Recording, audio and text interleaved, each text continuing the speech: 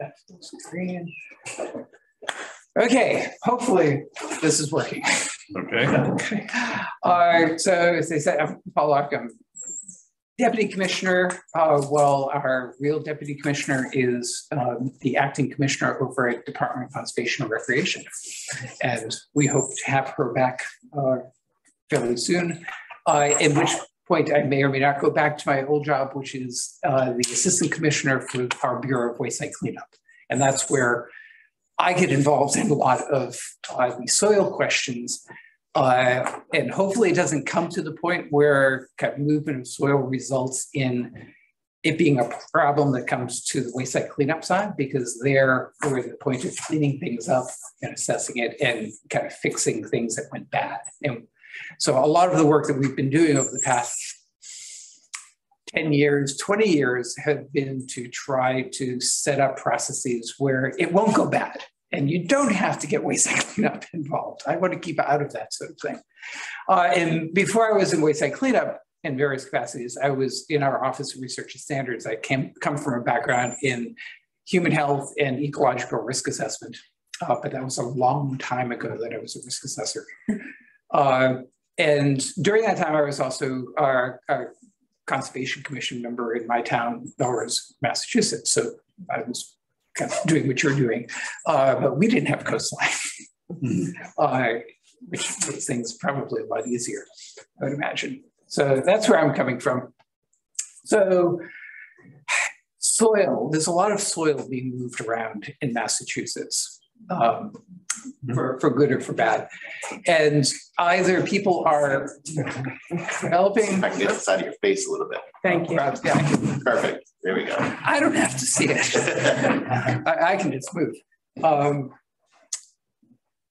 You know, whether people are digging big holes in the ground, and there's a lot of development going on, and you know, a lot of parking going underground, or a lot of leveling, where there's a lot of excavation going on, and people are, you know, looking to get rid of soil. And the flip side of that, people need a lot of soil. So you see, you know, the signs by the side of the road, either free fill, you know, free fill available, come and take it, or, you know, fill wanted. But that's at the small level. At the large scale, you have soil brokers, you have a lot of people involved in the finding soil to be reused, or finding ways to get rid of soil one way or another. And DEP's interest is to make sure that all of that is done above board.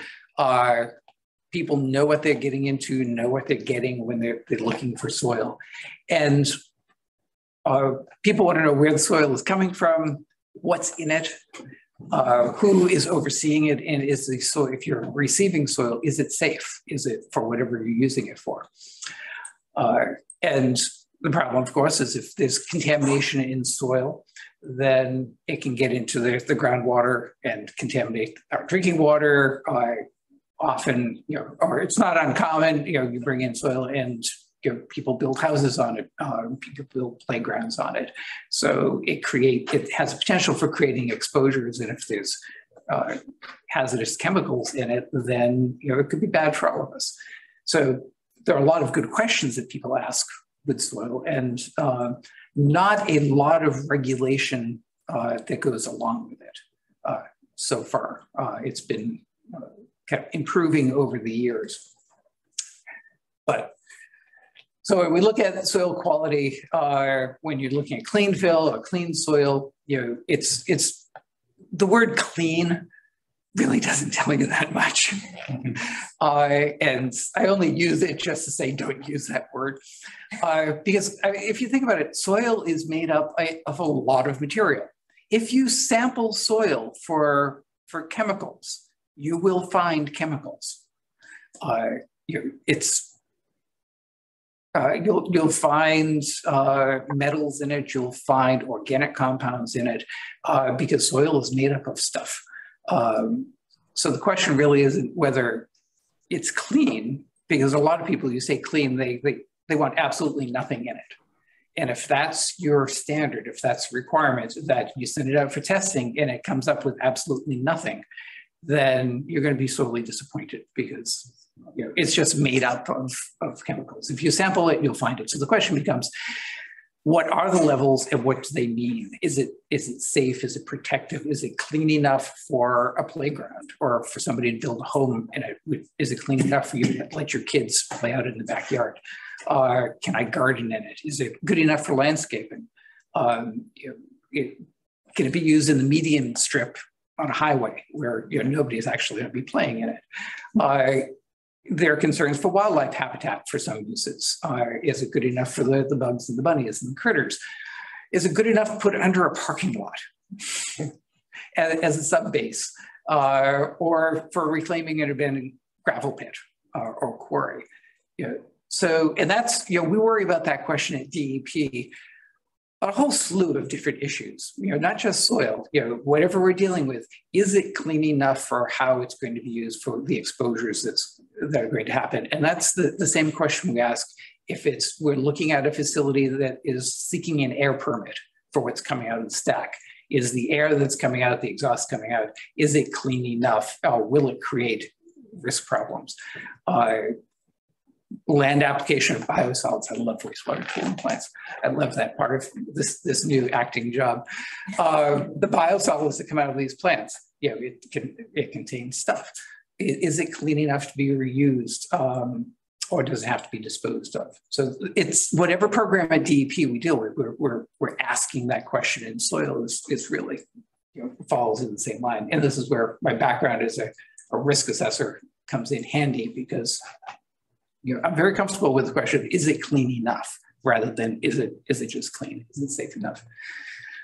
Over the years, I've been using this wheel of soil. This is a variation on that. I'm going to try to stay out of the wayside cleanup world in this, because that's a whole nother several hour presentation and a lot of fun for me. And I do have a tendency to get into that. So this is a bit simplified. Where when you're thinking about soils, I view it as kind of three gradations of soil. There's stuff that everybody would say is clean, and you might view that as background. It has really what you would expect to find in kind of natural soils. It's not non-detect. I'm not saying nothing is in it, but there's nothing kind of out of the ordinary that you would even kind of raise an eyebrow and. Or most people will raise an eyebrow and ask questions about. At the other extreme, in the pink, we have what we call in the wayside cleanup world, remediation waste. This is a material that you look at it and say, whatever is in it, metals or organic contaminants, there's enough of it in there that we really need to get rid of it in order to reduce the risk to make the site clean. So the remedial action is to go excavate it, dig it up, put it in a truck, and do something with it. And there are various things you can do with it, but that's remediation waste. You're cleaning up the site, you're remediating it. Kind of an extreme version of remediation waste is hazardous waste. That's a separate category, separate program. It actually doesn't necessarily pose more of a risk, but it's a different regulatory category. But that would be included in that. If it's hazardous waste, it's remediation waste. And then what's pictured in white here, the clean enough soils, is kind of stuff in between. It might have something in it, but it can be used for a lot of things. The question is it useful? Is it clean enough for whatever you're going to use it for? And I would put in this category, a large amount of what's in this category is what people often refer to as kind of urban fill or urban material. If you go out, any of the soil around here, most of the soil around Fairhaven, how long has Fairhaven been settled? How many hundreds of years? That's hundreds of years of, in the early days, people are burning wood to heat buildings and then taking the ash and throwing it out back. Ash contains pHs and metals and things concentrated from wood. Same with coal that was then used. A lot of that waste material, coming out of the hearth went out into the backyard. Once we had automobiles and diesel trucks, a lot of what the exhaust that comes out of those gets deposited either dry deposition or wet deposition nearby. So if you sample any of the soil out here, you're going to find more than natural levels of metals, more than natural levels of pHs and some organic compounds. And we live with that every day. And one question to ask is, if you have a pile of soil, one way of looking at it is it any worse than what's already here? Because if you're looking for purity in the soil that's coming in for whatever the use is, then you may be creating a nice clean hole in the middle of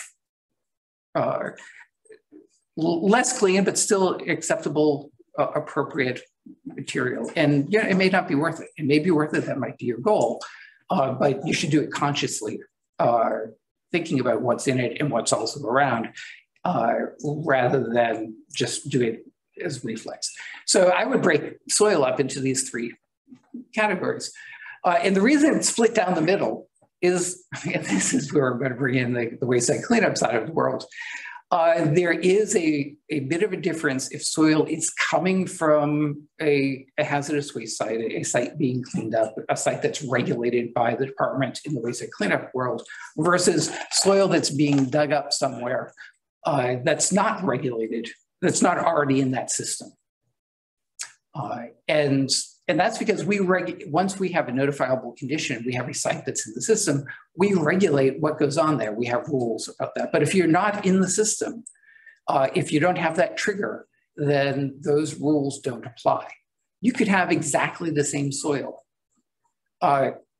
clean soil or clean enough soil coming out of a site regulated in a wayside cleanup program, because it's a building being constructed in, say, downtown Boston or downtown New Bedford, and they run across some oil contamination there, which would not be unusual. So they're notified to come into the system. They're managing the soil appropriately. But as part of that, they're also digging up a bunch of other soil because they're putting in a parking garage underground, and they have to remove soil. The movement of that soil is regulated because it happens to be coming from one of our sites. The parcel next door didn't find that first trigger of oil contamination in the soil, so they never come into our system. They're excavating exactly the same soil, looks exactly the same, but it's not regulated. We don't have requirements for sampling and tracking that soil. So that's why we have this line split down the middle. The soils can look exactly the same, but where it's coming from might give it a higher level of scrutiny, which may or may not be important. But it explains partly why DEP might not be looking at one pile of soil, but we are at the other. So we have this bifurcated circle, and that's why it looks like that. And the question is, where does those upper thirds of the soil go? The remediation waste, there are rules. It's coming out of, especially if it's coming out of a 20 site, about what can happen to that, where it can go. That's more highly regulated. The question is, where does the clean soil and the clean enough soil go, and how is that managed? And that's most of the soil that's being moved around. So the example that I heard we're interested in is our gravel pits. So, they historically, they dig out a gravel pit, they create a big hole in the ground. And then the question is, okay, now we want to fill that hole back up again. And kind of either reuse or restore that area, put it to some other use. It's no longer a gravel pit, it's a hole in the ground, it's a scar in the ecosystem, perhaps. And we have a lot of examples of people wanting to fill in the gravel pit, restore the grade, and put solar panels on it, put a warehouse on it, restore it and create a wildlife habitat, kind of incorporated into nearby conservation areas. So there are a lot of different things one might want to do with these holes in the ground. And the same apply for hard rock quarries as well. You have one of the other factors with hard rock quarries is sometimes there's water at the bottom and people throw things into it. People throw themselves into it, and it can be dangerous. So there are a lot of good reasons why one would want to fill a hole in the ground. It's a little bit weird with gravel pits and quarries. You take the stuff out and then you fill it back in, and then someday, who knows, we'll take it back out again. But the question is, what kind of material would be appropriate to go into those holes? And the answer may be a range of material as well, that depending upon what you're going to do with it, how it's going to be used, and what your concerns are, you could have a range of levels in the soil that go there. If you're going to use it for a playground, if you're going to use it for housing, if you're going to attract people there, if you're going to use it for wildlife, you may want to have the top layers at the top 3 feet, be nice, clean, exactly like what's around it. But the stuff that's deeper that nobody's going to come into contact with, you might have a little bit more flexibility in what's there, depending upon a lot of factors like what's the groundwater table there. You wouldn't want stuff that would leach into the groundwater. But a lot of the material that we're talking about, the kind of urban fill-ish sort of stuff, the metals, the pHs, they tend not to move into the groundwater very often, which is why they're still out. Stuck to the soil hundreds of years after they may have gotten there to begin with. They don't migrate, they don't leach into the groundwater very, very quickly, very easily. So they stick in the soil, which is in some ways might be a bad thing, but they don't go into the groundwater, which is a good thing. So putting them underground might be an appropriate way of dealing with them. Okay, how much of that shows? Well, that's a web page, which you can, and I'll leave the copy of this or send a copy of this. Thank you. You'll be able to see it all. We have a number of web pages. With it. No, it's the Zoom bar that's. Well, that's moving things. That's as far as my technical. This is good. This is good enough. At least you see the URL. And if you Google mass.gov, mass DEP soil, then you'll get into this realm of stuff. There are a lot of pages there. In this page, as you can see in the bottom, there are a lot of different policies and rules and concerns we have for soil. There are boxes, there are choices there for soil that you might find when you're redeveloping a rail trail. It's one of my favorite policies I've worked on. That's really cool and still very useful after all these years. We reuse soil at landfills for daily cover, for instance. And for that use, that soil is going to end up in a landfill. There are no kids playing on it while it might be every day once it's put down for daily cover. And eventually it will be capped and closed and there'll be clean material on top. So the soil that we allow for use as daily cover, for example, can be more contaminated than soil we would want people to use for developing a playground. And it's that sort of thought process that we go through. So the kind of quarry fillings, gravel pit filling stuff, we've been paying a lot of attention to since 2015 or 2014. Part of the budget, there was this outside section of the budget which addressed and gave us some authority to regulate soil being used to fill quarries and gravel pits. So that type of thing. And we came out of that process of trying to figure out how to do that with a policy called COM 15, which simply means that it was released in 2015, that's 15, and it's a commissioner's level policy, which usually indicates that it applies across various programs, that it's not specific to one program. And this is something that touches on issues of waste and cleanup, it touches on solid waste issues, it touches on various reuse issues. So it came out of the commissioner's office rather than one particular program. And there are a bunch of videos on that, some of which replicates what I'm talking about today. So this is this interim policy on the reuse of soil for large reclamation projects. So we do have some guidance and policies, this policy on if you're going to fill a gravel pit or a quarry, then this is an optional approach for doing that. And it's good to use this to highlight kind of how we look at this and how we address these issues. It was in the FY15 budget. We don't have to read all of that, but it's there. It basically tells us to figure things out and gives us some options for doing that, but not very specific. Regulations, guidelines, standards, or procedures. You decide, figure it out, whatever works best. Want us to look at the suitability of the soil, kind of how clean is clean enough, is it clean, appropriate for that. And they want to make sure, and this is what kind of our overall goal in the department, something we think about all the time, is whatever we do, we want to make sure that it poses no significant risk to health, safety, public welfare, or the environment. It has to be safe. It has to be appropriate. It tells us look into the transportation, operation, and foreseeable use of these quarries and gravel pits. And whether or not it would require a permit, it authorizes us to actually set up a permit program. We haven't done that yet.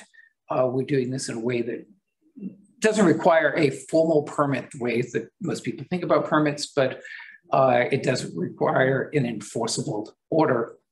And it talks about categories and issues that require local approval. That's an important piece of this. A lot of soil movement is not regulated by DEP. We have a surprisingly minor role in all of this. And a lot of the approvals, laws, regulation comes from the local sector. So we did, we focused on guidance and an approval process that stopped short of an actual permit program that would allow us to focus on the reuse of the soil and not disposal of soil. This is not a process. We don't want quarries and gravel pits to be viewed as a place to dump contaminated soil. One of the first projects I worked on back when I was a child at DEP was the Sullivan's Ledge Superfund site in New Bedford. And which was basically a big hole in the ground that people dumped a lot of stuff in, including when I was driving by this morning, I was thinking, oh yeah, you're driving by and passing the airport and there's a little plane that flew overhead and all looks right. Like, oh yeah, they used to dump planes that crashed into that pit. Yeah, they use them as disposal sites here. It's a big hole in the ground, fill it with something, fill it with trash, even better.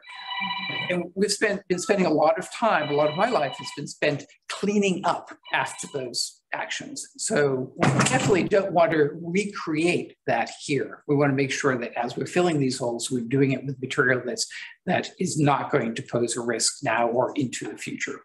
I don't want people digging these things up because some future me is telling them to. So part of this, what we had angst about is how do you distinguish between what's reusing soil that might have some levels of material in it versus what is disposal and just doing it for the sake of getting rid of it.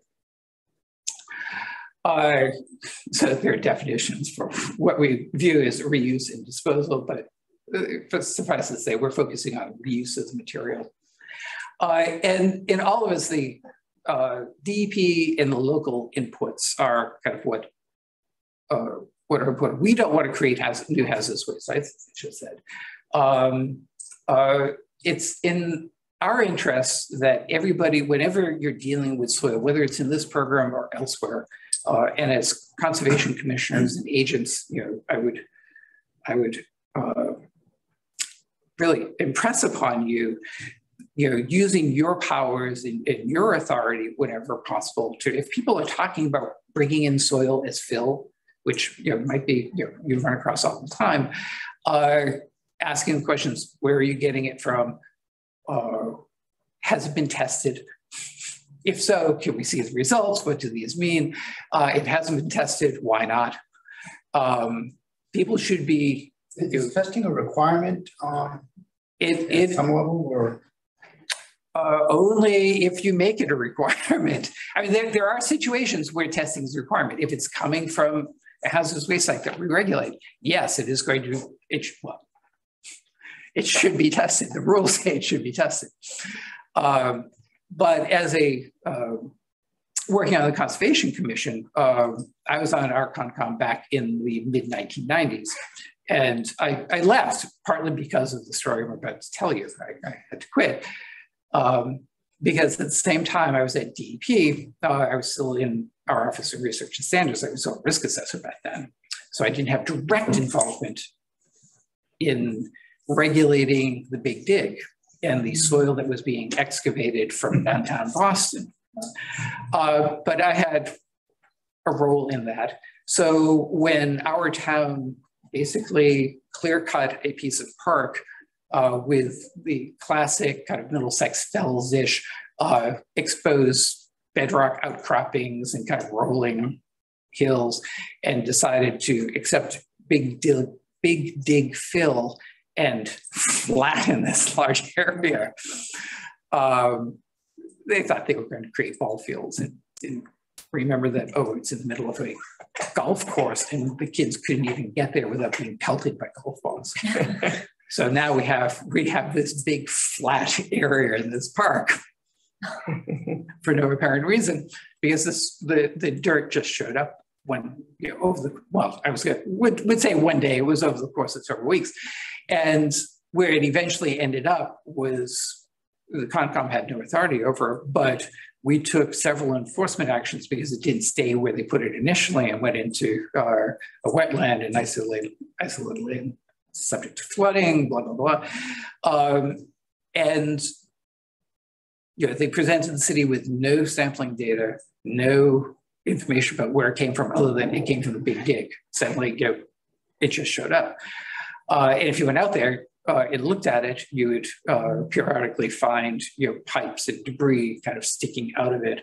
And we spent a lot of work as the Concom requiring the sampling.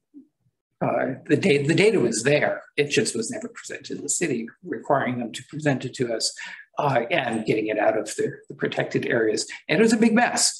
And you know, there was no forethought into no thought about what might actually be in it. Luckily, it did come from the deepest part of the Big Dig excavation, and you know, I kind of confirmed that in my role at DEP.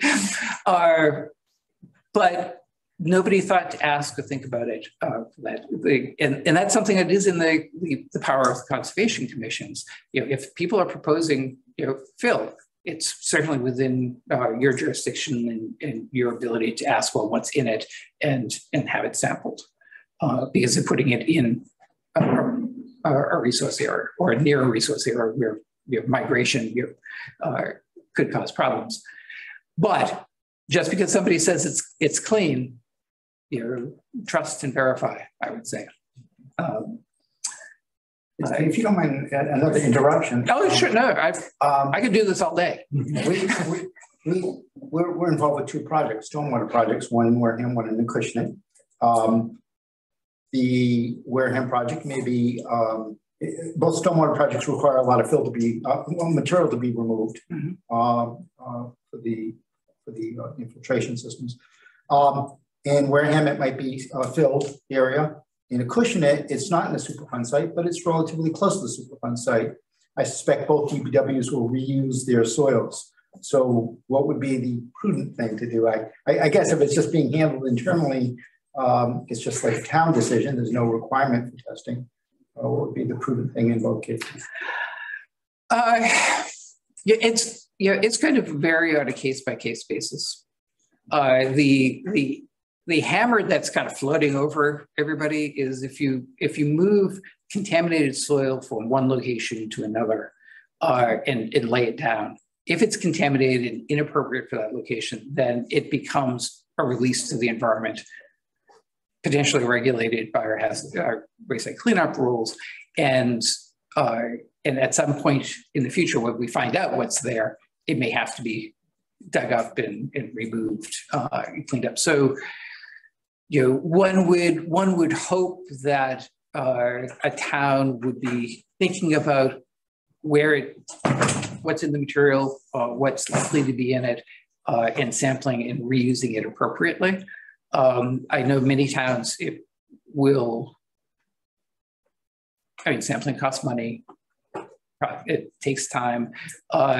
Some towns certainly will think that, well, I'm bringing it from one place and using it in the same way. It's kind of like to like, and that might be appropriate.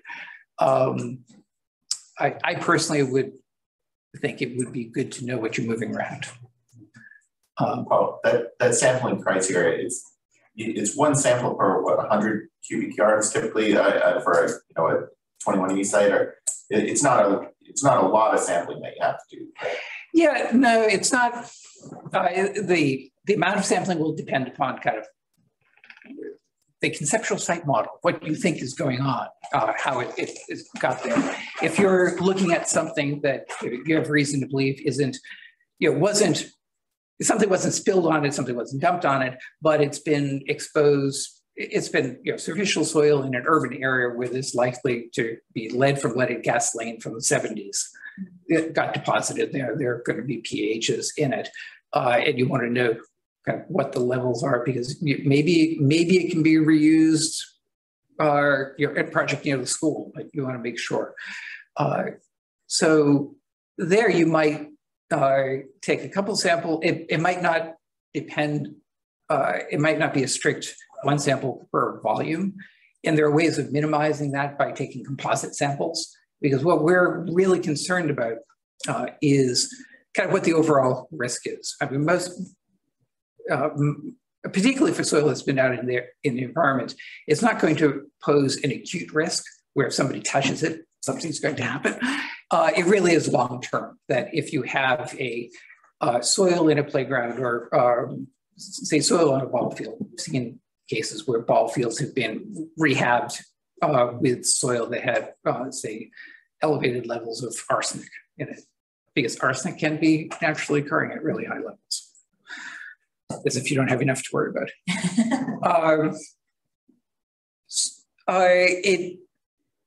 There's a difference between soil that somebody might walk across on the way to a store versus soil that your kid's going to be sliding into home plate and creating dust and creating exposures.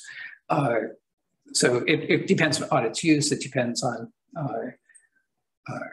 what might be in it. But you can also take, like I said, composite samples, a little bit here, a little bit there, mix it all together, and then you'll get an average. That one analysis will give you the average composition for all of that sampling. It's a good, quick, cost-efficient way of saying, this volume of soil, generally, if I are exposed a little bit each day at different points, this is what I'm going to be exposed to. They say in Marion, they brought the stuff down and capped our landfill with it. Yeah, and so capping landfills would be a different exposure at different levels of concern. And the larger the soil you're dealing with, the bigger the potential concerns are. If it's a small hole that DPW is digging to get at a leaking pipe, and they put most of it back and they have a little bit left over that they have to get rid of, that's less of a concern than if you're digging up a large amount or debris in big piles to rehab a ball field or something. You do want to scale your response and your concerns to kind of the size of the potential risk. And the local input is really necessary, because people see big piles of soil being moved around, and it's going to raise people's interest. They're going to have all of those questions that I listed in the front. And those are legitimate, real questions that people should be asking. We don't want to, DEP, we don't want to approve projects that don't sit well with the local community. So part of this COM15 policy is a very explicit stage of going and seeking local input and local approval of a project. And some towns will have bylaws that require and have a process set out in a formal approval process, and that will serve the purposes for us. If not, we require that proponents meet with the town officials and that we get a letter from some appropriate authority, the mayor, or the board of selectmen, or kind of whatever would be appropriate for the town, kind of saying that it's been reviewed and it has the town's support, and that any issues that are raised by the public and by the town officials are addressed. And often it's the easiest things to address are in fact the concentration, the contaminant level issues, because it can be fairly clear. We have standards, we have rules about kind of what levels are appropriate for what uses. That's relatively straightforward. It's the issues, and you're probably familiar with them: truck traffic, the noise, the dust. Certainly have had cases where people surrounding a quarry have been fighting the quarry operations for years, and they're really happy when the quarry announces that we're done, we're going to no longer be mining this quarry, and everybody cheers. And then the next day, but now we're going to fill it up again. And just when the community thought they got rid of all of those trucks leaving the quarry with the stuff, now they have equivalent number of trucks coming in and filling the quarry. So, the communities have concerns, and that's why we're looking at the end uses of these. We want to see the soil reused for some good purpose, and at the end, the community will have something, whether it's a new park, a new conservation area, wildlife habitat, or a warehouse that provides jobs, or whatever it is. It's a goal, and the soil is just one piece of getting to that goal. The goal should not be getting rid of the soil, and sometimes we see that, and you end up with some kind of outrageous proposals for, we're going to build this mountain here in people's backyards, because landowners in fact can charge quite a bit for taking in contaminated soil. So it can, there are situations where it may be viewed more as a taking in the soil is the purpose, because that will lead to an income stream.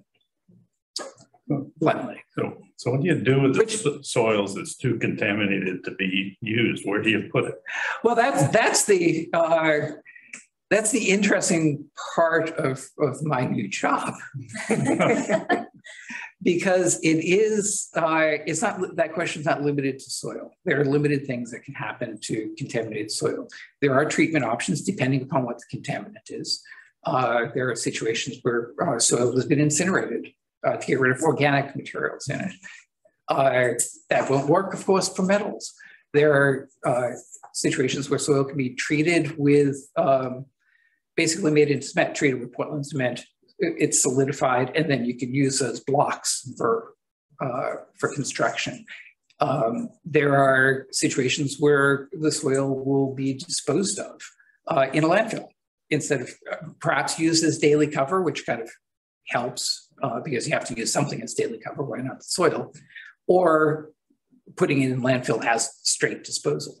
The problem in Massachusetts, and specifically in New England more generally, is that we don't have a lot of landfill space left. Landfills are closing, we're not siting landfills.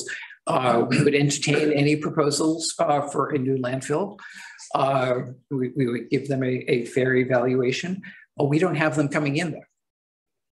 And it's not DEP's role in life to propose new landfills. We have to wait for people to do that. So landfills are not being created. A few of them have gotten expansions, but there is a finite life to landfills. And if you can't dispose of whether it's soil or biosolids, often get disposed of in landfills, or residuals from recycling. You can, all of your recycling programs, a certain amount of that, even after when all the good stuff is taken out, there's stuff left over that has to be disposed of. Our trash has to be disposed of. So all of this is competing for valuable space.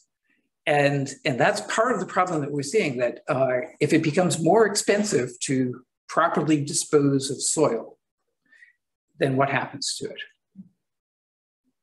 You get people, whether it's dumping soil or other material, if it's too expensive to get rid of legally, then it is gotten rid of illegally, and you end up with midnight dumping and big problems that then it's up to the state and local governments to deal with.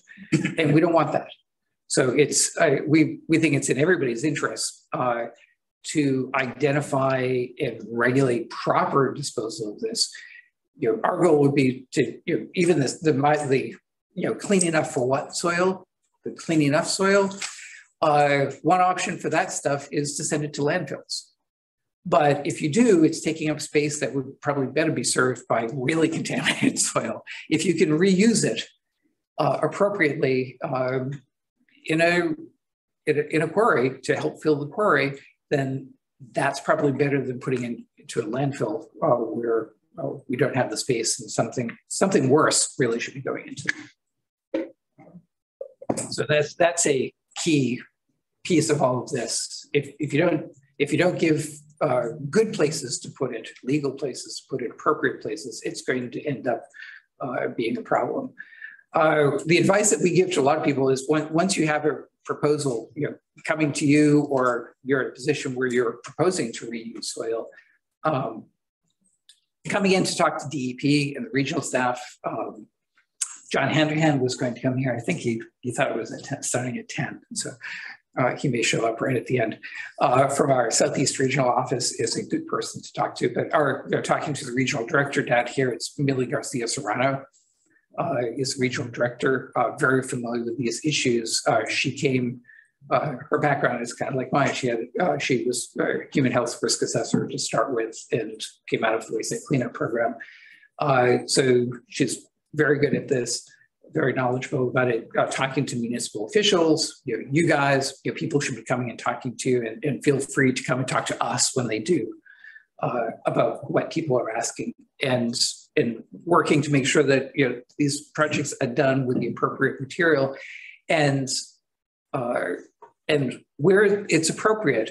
What we've been asking people to do is enter into an administrative consent order with us, the proponent that is trying to fill a quarry or a gravel pit.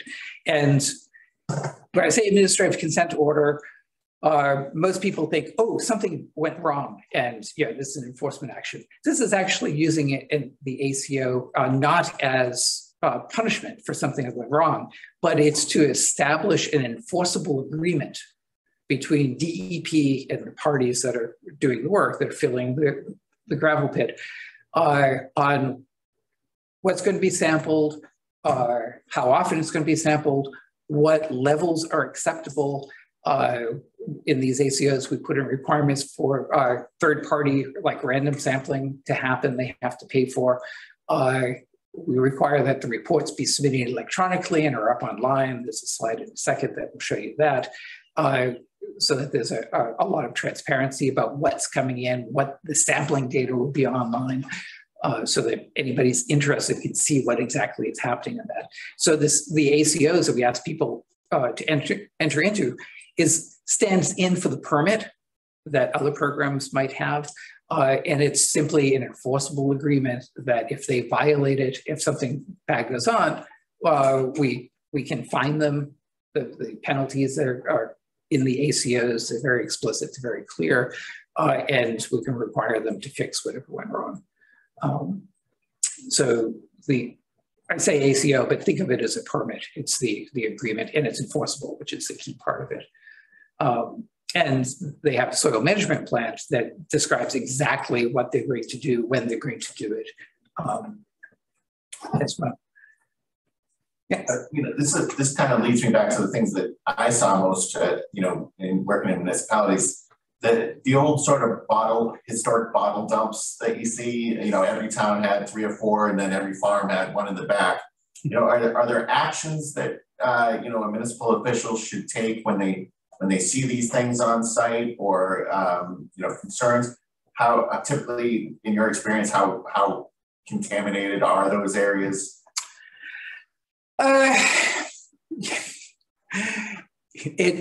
First, it will vary. There's no, but the typical kind of bottle dump is usually just solid waste kind of materials. So you'll end up with a lot of metals because you get a lot of tin cans and other metal debris being thrown back there.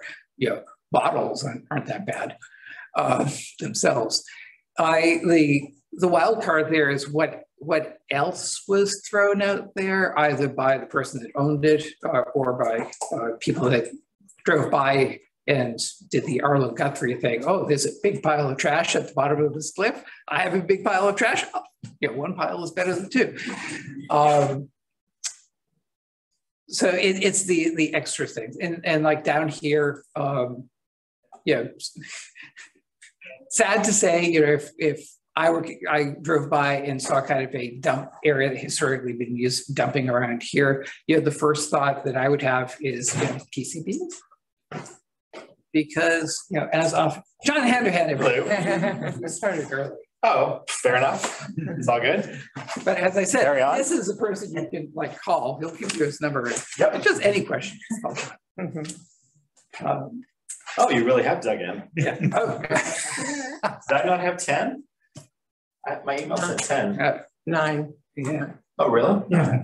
Okay.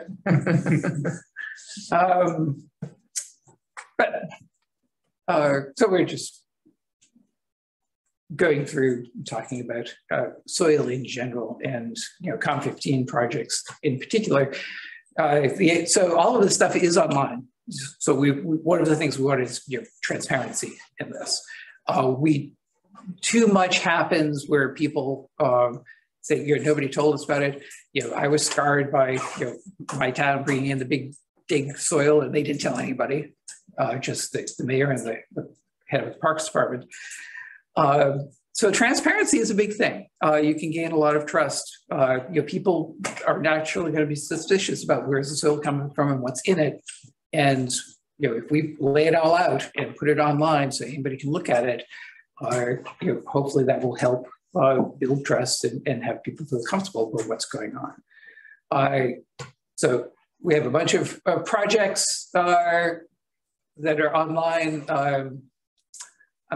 I think this is an older slide, so we have more than 9 now, but it's in the dozen or so at any given time, and then they fill. The first one we had was that we used this process on wasn't actually a quarry or gravel pit. We used it for a cemetery, where they wanted the Archdiocese of Massachusetts wanted to expand a cemetery and needed to bring in fill to then bury people in. But it was a very good use for it, and it lasted about 2.5 years or so of taking dirt, and then it was over, and they landscaped it, and they have a very lovely cemetery. So these projects come and go. It's the bigger the hole to fill, obviously, the longer it will take. But is there a period of time where a quarry has been abandoned long enough that you have a wetland and a pond at the bottom that precludes it from being filled under the wetland regs? First, it's been a long time since I was a CONCOM member, so I'm not going to say this is the authoritative answer, but I don't believe that that's would be a resource area protected. I may be wrong, and it's worth making sure, but we certainly have, it has not prevented the filling of dangerous quarries that have water at the bottom. Some of the kind of best known examples of that are Quarry Hills in Quincy. There are a couple of quarries there that there have been several deaths, people jumping into it, and those were filled and now make it's like one of the premier rock climbing locations in the state. As part of the walls were left exposed, which probably has its own dangers, but at least you can read. Never mind. So all of this is online, so you can take a look at it. And that's part of it, and you can literally download some very large documents with all of the sampling data if somebody wanted to dig into it. And most people don't, but some people do, and some people find comfort in knowing that it's there if they wanted to look into it. So I think this is my last slide. Yeah, and this is again just to highlight the difference between these COM15 projects where we enter into ACOs with the folks and kind of the level of scrutiny the soil gets from it. We do not require projects to come in and get an ACO. We think there are a lot of benefits for it, and we have incentives for people to do that. But in general, DEP does not regulate just any filling. People have the ability to bring in fill to their land and to fill a hole. Other laws might apply. Other rules, certainly you can't fill wetlands, for instance. This has nothing to do with that. All other laws still apply. But people bring in fill. When I bought my house, I brought in a couple truckloads of fill to flatten out an area in the back. The question is at what point, should there be more regulatory scrutiny?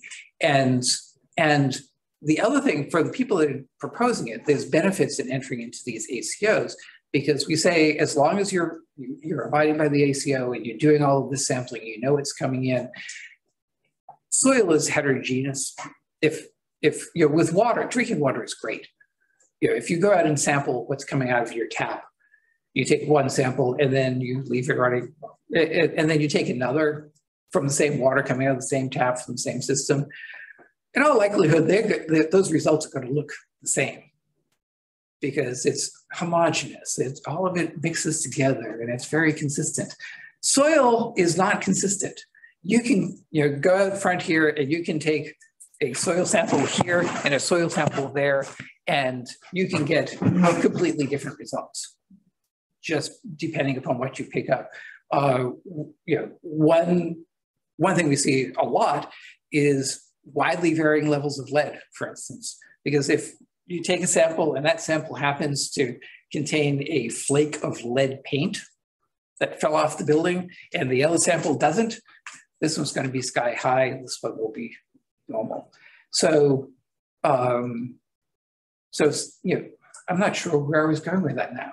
I completely got lost. It's all variable. It's all variable. There's a lot of variability in the soil. Oh, I know. So if they abide by all the rules and they meet all the standards and all that, but somebody goes out and takes one sample and happens to hit one bad one, then in theory, it's a notifiable condition. It comes into our waste site cleanup program and they have to do a whole site assessment. So part of what they get out of the ACO, when we enter into an ACO, we're requiring a lot of testing, a lot of reporting, a lot of oversight for that.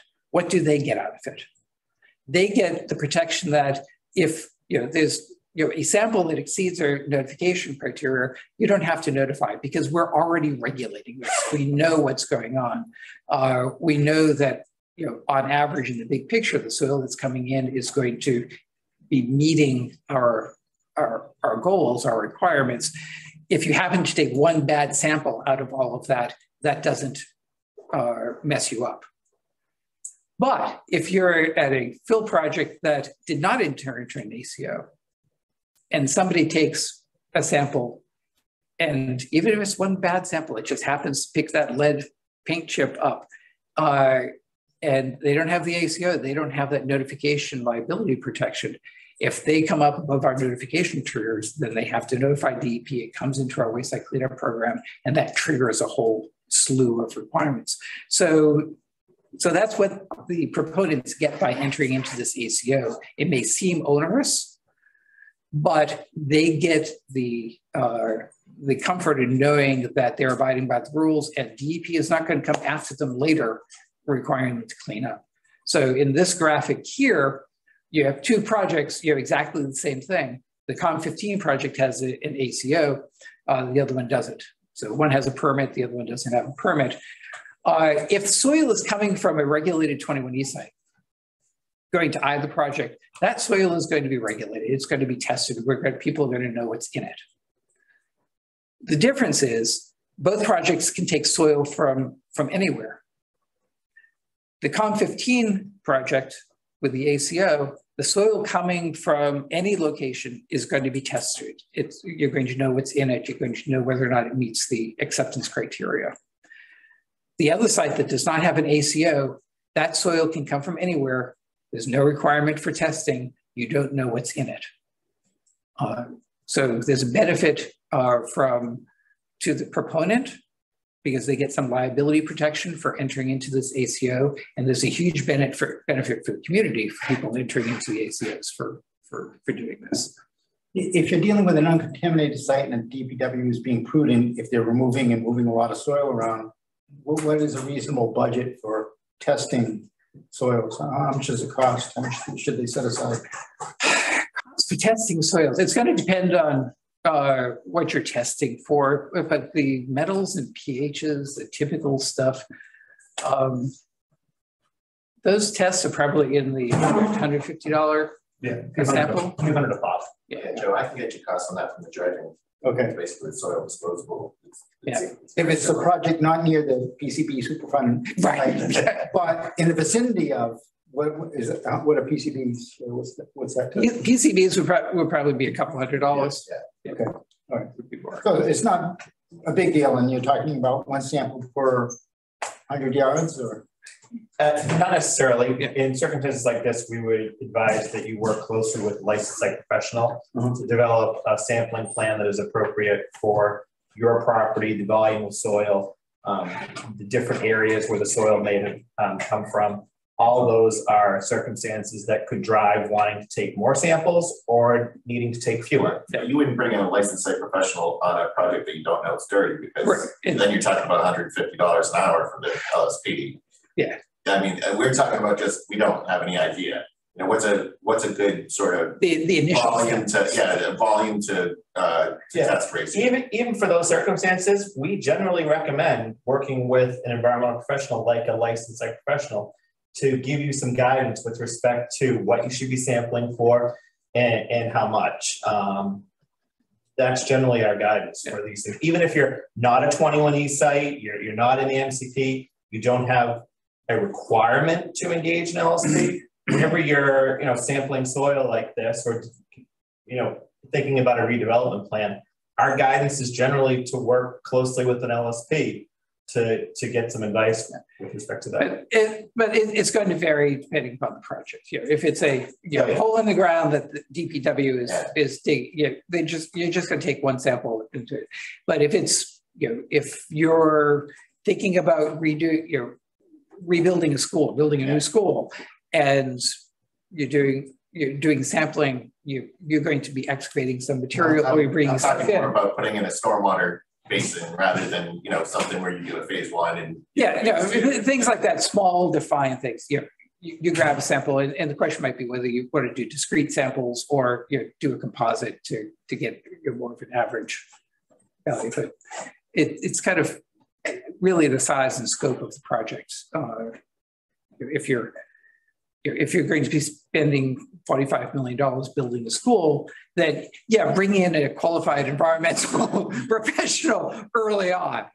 But if you're doing a $200,000 rain garden, then it's going to vary. But having at least taking those initial samples, it's better to take the samples and know what you're dealing with.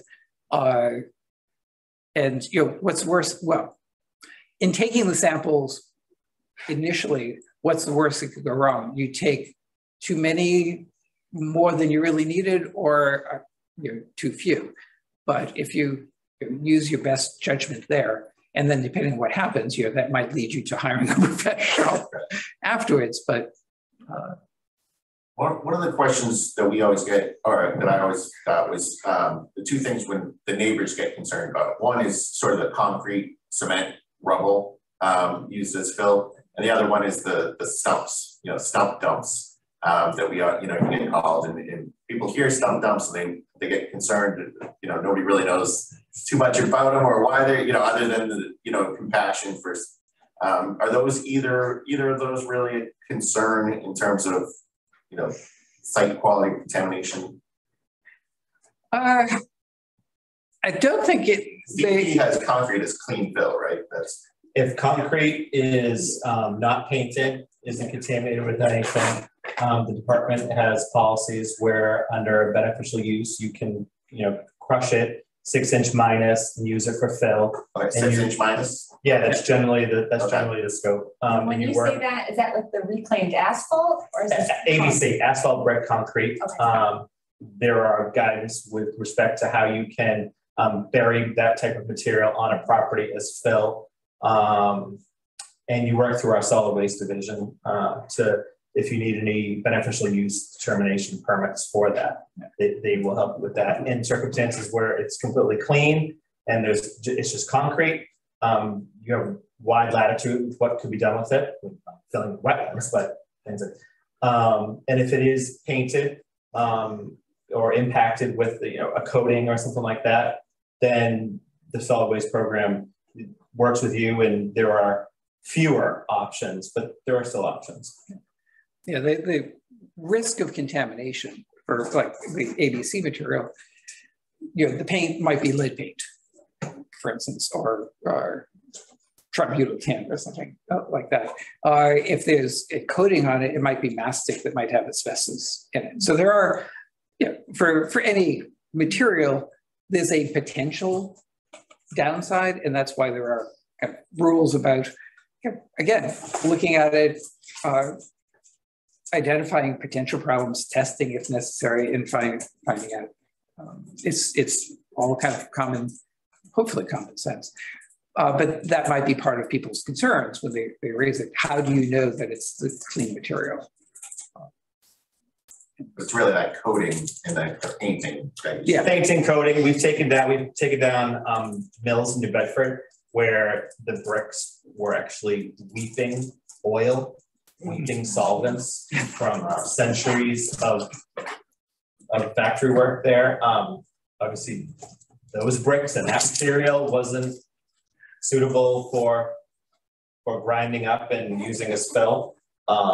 So those are questions that need to be asked, and the solid waste program runs a point on that. And stump dumps. In theory, stumps are there might be compaction issues and all of that, and what happens when they eventually degrade and slump, but that's not a contamination issue. The issues there might be, well, it's wood waste. Again, is it painted? Or is it being mixed with other things? Those would be the contamination type of questions. So I think that's all I got. Although, like I said, I could keep doing this for hours. There are a lot of ins and outs, but in general, the recommendation I would have would be to ask about what's in it, ask for sampling, and figure it out. There are uses for the in-between soils that have some measurable levels of stuff in it. So if you get a result, it shouldn't be a yes or no. Is it clean or not? Is it non-detect or not? It's there's guidance out there. We can certainly help interpret the results that you get back.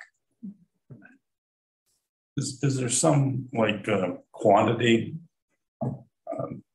limits below which you don't care if somebody's building a house and brings a truckload in, that sort of thing, or is it? Well, it depends on what you're in what program and what. But for this ACO stuff, we want to focus on the larger projects, like was the 100,000 cubic yards. Or so, because we don't have the resources to enter into an ACO with a very small project. So we're really focusing on the bigger projects here. But from a, can it cause a problem point of view? There isn't really a de minimis level. And from the wayside cleanup side of the house, a sample that exceeds our notification requirements, we have reportable concentrations, that triggers notification, and that triggers, at least further assessment, and then maybe cleanup, depending on what the assessment shows. And there are very few de minimis levels there. There are, if you sample something and it comes up with something above our reportable concentration, and there's a 20 cubic yard, if you can dig it up and get rid of it, dispose of it appropriately, not just get rid of it. For a hazardous material and it's less than 20 cubic yards, then that can be done and notification doesn't have to happen. But those are really small quantities, and you really have to know what's going on there. Those are kind of for obvious cases. If it's enough of a problem that you're standing there saying, I've got this high result, I don't know where it's coming from, I don't know where it is, I don't know how extensive this contamination is, those are questions that should be asked and answered in a formal waste site cleanup investigation with an LSP on the record as well.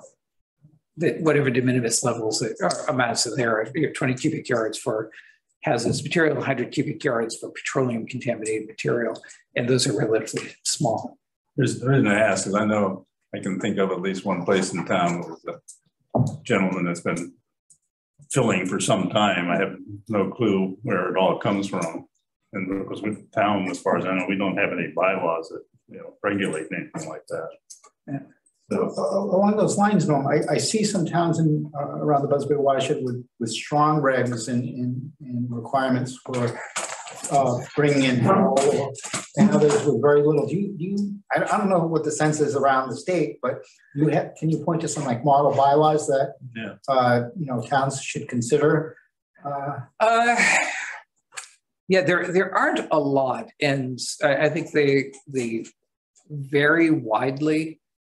So right now, I wouldn't point to any one particular one as a model. More often than not, a lot of the bylaws are in reaction to something. Yeah. And I'm thinking Dartmouth down here, where I believe it came out of one particular project in reaction to that, and it's. Particularly with soil movement, I would recommend if you're pursuing it, we would be certainly willing to kind of chat about what you should be concerned about and options for regulating it, because it's very complicated and there's a lot of soil that's being moved around and in various ways and also in very small quantities. And so if I brought in soil from my backyard, it was manufactured loam from a nearby farm. There are things that you might inadvertently make more complicated than needs to be with kind of a simple reactionary bylaw. So in the town of Falmouth, I think it's a certain volume that triggers it. What's the typical volume that some of the towns have adopted in terms of requiring a local permit? Yeah, I would have to look into it. I don't have. We have one that talks about removing soil, but nothing about bringing it in. Yeah, that's interesting. Yeah, and there are a lot of bylaws out there about removing soil, and sometimes I think towns will add to that by having a parallel kind of filling law with that. A lot of towns have a soil board. I know Dartmouth has a very strong soil board. I used to be working for them. They're pretty strong, but is that where the bylaws come from, or? Well, I think like I said, I think Dartmouth was in reaction to something, so they have very strong rules because of that. But I think most towns don't. I think it is much more common that there's nothing on the books about like soil. That project up in Rochester. I mean, there's been huge numbers of tractor trailer loads of fill going up there for that project, which is amazing. Not my town. Yeah. They go right by my house. And with housing being what it is, for example, again, I can go back to my town, which is Middlesex Fells bedrock outcroppings a lot. So we see less fill, and what the vacant lots we have left in our town had previously been considered unbuildable because usually there's just massive amount of rock there. And, you know, it's amazing what a strong housing market will do to your desire to blast and flatten. But in other towns that instead of blasting to create flat space to build, it may be filling. And so that you create buildable land however you can. And you know, a lot of time that's when you have like a subdivision like that, that fill should be regulated by the planning board. Yeah, that says it's not my town, yeah. but it's just. Yeah.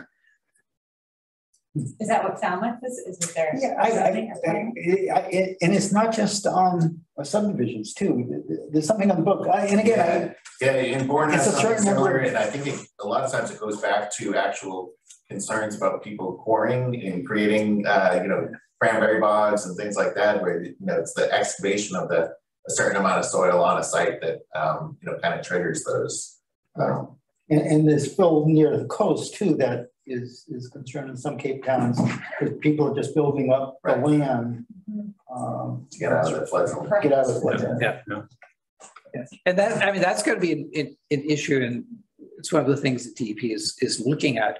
There is going to be demand for raising elevations for climate change mitigation, and in many cases, it's going to be appropriate to do that. There are obviously, again, speaking to Concom's, there are a lot of places where we don't want that to happen. But there's going to be demand for soil or ABC material or other stuff to raise up. I mean, like Marion, I think the average elevation is like 16 feet or something like that. So, yeah. And that certainly may be a good use for some of these soils. Again, maybe not in the superficial level where kids would be playing in a backyard or in a park, but underneath, it may be a good place to reuse these materials and then use the cleaner soil, if you will, on the surface. what about using this stuff under roads? That we've long pushed for under roads or in rail beds as well. The balance that has to be struck is, and we hear from our friends at DOT, first it has to meet the construction standards. Not all soil is the same, and you don't want soil with a lot of organic material that's going to decompose and change its volume underneath roads, because then it will slow. So it has to meet the construction standards first and foremost. And particularly with large projects, I often find that people, meaning the transportation folks, are willing to pay a bit more of a premium to get just consistent, reliable quality from one location, rather than seeking to reuse material for other purposes. So it depends on the nature of the project, the amount of material they need, the timing of it, because it's all about timing. Whether you're excavating material for a construction project or you're bringing material in for a construction project, time is worth more than any other consideration. That you need to know that soil either is leaving when you said it was going to leave, or coming in when you said it was going to come in. And anything that introduces uncertainty in that equation is bad for the construction project. More questions? I can talk about this all day too. Isn't it fun? Thank you very much. Do you want to add anything coming in? Yeah, I apologize for being late. We do not have any pending requests for soil rec projects in the region right now. Have you guys heard buzz that one is coming, or? No, most of the stuff that I saw in my experience with sort of the smaller, you don't exactly know where it came from. You start to see, you see the fill, but you also see a pipe sticking out of it, and you see, I think, a lot of the big projects, especially in these older towns, have typically been, but certainly landfill reuse and wastewater reuse is where, it's going to be in the future. It's especially with the PFAS and some of that information. That's going to be, I think, moving forward, the big issues is how do you get rid of that stuff, and how do you reuse that materials? Yes, you can talk about that all day. And there are some issues with, some constructed cranberry bogs being filled in now and being turned into subdivisions and or solar fields or whatever. So, like I said before, I offered up the Southeast Regional Office, and John and Millie, and everybody else there. Yep, absolutely. If any questions, reach out to Lakeville, and we are at your disposal. Whether it's solar rack, solid waste, whatever it may be. Well, no other questions. I'd like to thank you all. Thank you very much. It was very educational. It's not something I really thought about in the past.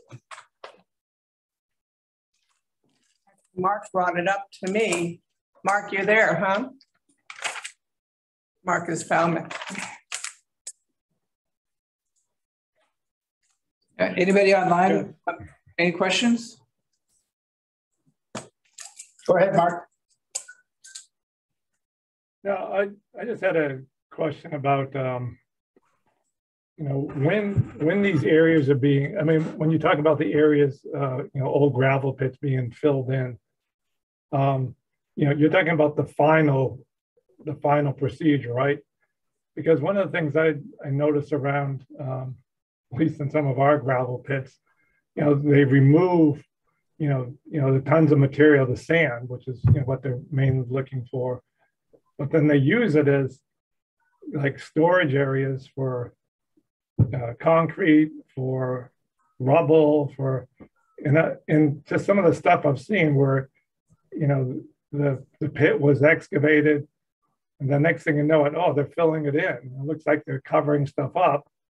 And then there's more stuff that's coming in, like to set up as for processing so I don't know, it's just sort of bizarre. I know you're typically talking about just, when you're completely done there. I'm just wondering, during the course of the activities of an active gravel pit, and I guess that's probably based on, town bylaws or zoning or planning, so are they able to just sort of, fill in areas, and just sort of leave them there for a while before they come for the final cap off?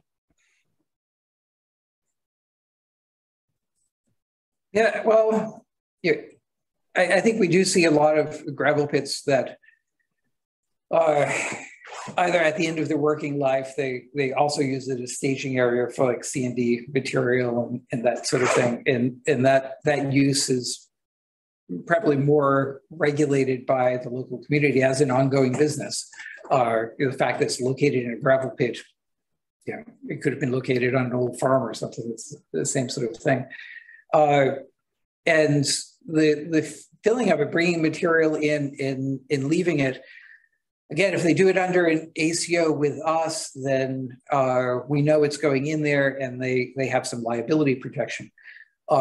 If they don't do it that way and they're just bringing in material and kind of filling it up, placing it and forgetting about it, then at some point, there may be contamination that will have to be assessed and cleaned up. And then the question is, how do we find out about it? How does that come into the system? And where are those responsible parties at that point in time? There we go. And, we have far too many examples of, this is not a modern problem. We talked about Sullivan's Ledge. There are a lot of sites that we're working on that have been gravel pits, and then people poured waste oil there, or people dumped. I can imagine people dumping old boilers and stuff that you end up find out had asbestos in it. Empty spaces, particularly holes in the ground that are isolated. There's not a lot of oversight. not a clear view what's going on in there. Whether it's a gravel pit or just an isolated rural area that meets those descriptions, those are the places where we find midnight dumping or things that eventually turn into bigger problems. Luckily we don't see the classic fields of abandoned drums that we used to. We've moved a long way in this, and people are more aware, and the neighbors are more aware, and we tend to find these things sooner than we did before. But if they continue to happen. So this, again, I think the good piece about all of this soil stuff that we're trying to do is to try to find an affordable, legal, safe, appropriate way to get to reuse these materials. I almost said get rid of these materials, to reuse these materials, so that there's less of an incentive for people to dump it and run the risk of contaminating places. But if it becomes difficult and expensive, then that's when you start seeing more of the dumping. So, thank you. Thank you. Appreciate it. Oh, thanks for having us. We have to move along. Yes. Trying to rush you off, but